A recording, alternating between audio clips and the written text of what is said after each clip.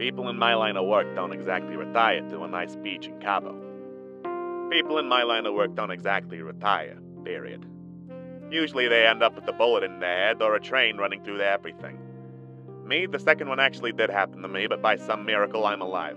And as I was sitting in a jail cell and/or hospital bed, nursing back to health from, again, being hit by a train, it gave me a lot of time to do some reflecting. My golden years as police detective were long behind me. My silver years as private detective quickly fading and tarnishing.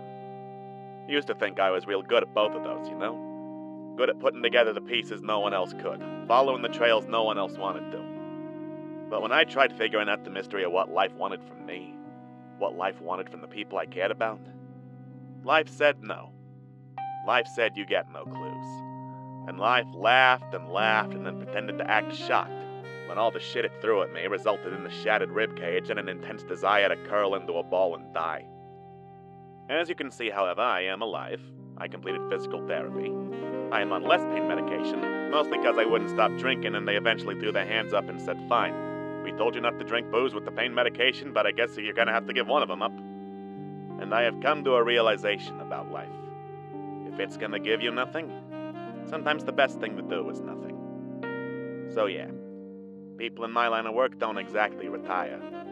But this is the closest I'm gonna get.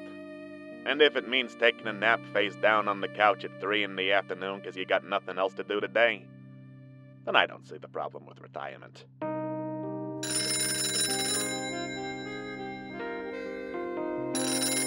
Ah, goddammit, here we go again.